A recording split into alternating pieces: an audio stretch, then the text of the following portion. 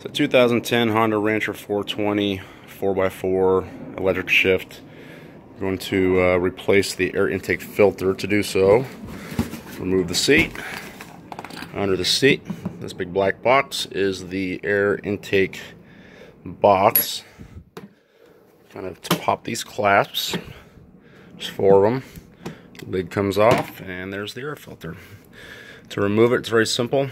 Get a Phillips head screwdriver and loosen this screw, and this is a clamp that holds it on. So doing this will actually loosen the clamp, and it will allow you to pull the filter off towards the rear. Alright, I loosened the clamp, so now we can just pull back, and it'll pop off. And there you go. So the filter sits on a metal canister. I don't know the official term for it, but this is what is actually attached to the throat of the throttle body, and that's right there at the intake. So let's remove this from the old filter, and then we'll get the new one. Alright, here's the old filter, and this is why I'm replacing it. I already knew it was split. It's just an old filter. I've used it for many years. This is the canister that comes out of it, and now we're just going to take the canister and put it into the new one. Same filter, just brand new right out of the package. So we're going to put the canister in, and it's already pre-oiled.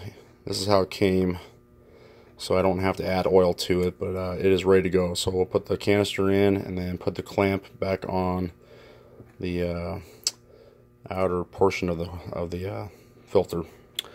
Alright, so the canister's in, and I put the clamp on the outer ring of the filter. Now we're ready to put it back on the throttle body. So same as we did before, we're going to put the metal canister into the throat here of the, there it goes, just pops on. Once it's on, push it forward, make sure it's snug, have that clamp in a spot where you can get the Phillips head screwdriver to it, and go ahead and tighten it down. So I'm going to get the screwdriver and tighten it. Alright, the clamp is tightened down. Now we can get the lid to the air filter box.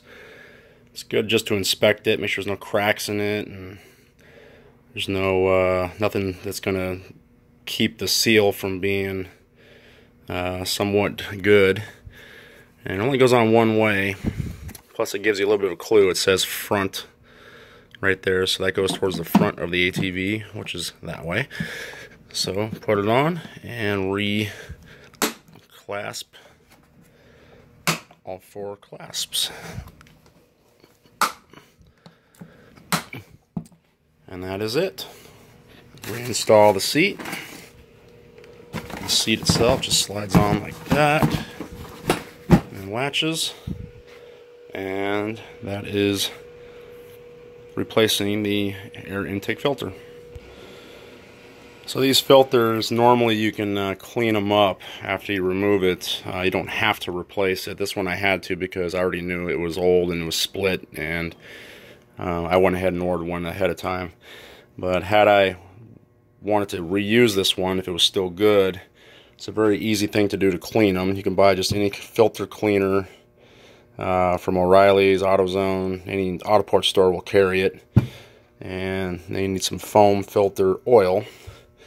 So the first thing you would do is spray down the entire filter with a filter cleaner and let it soak in for, I don't know, 15-20 minutes or so. And then have a bucket of water ready to go, and literally just dunk this in the bucket of water and just wash the heck out of it. Rinse it, squeeze it like you would a sponge, and this filter cleaner should get rid of all the oil, all the dirt, and everything. It should come out looking very clean. Then you would let it set overnight, 24 hours, or just 12 hours even. Let it completely dry.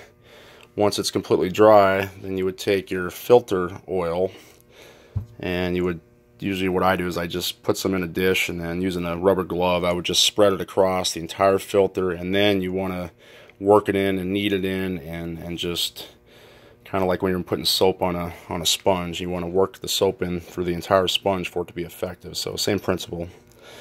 And once you have oil back on, Then you would go and reinstall like we did with the brand new one. So I hope that helps, and thanks for watching.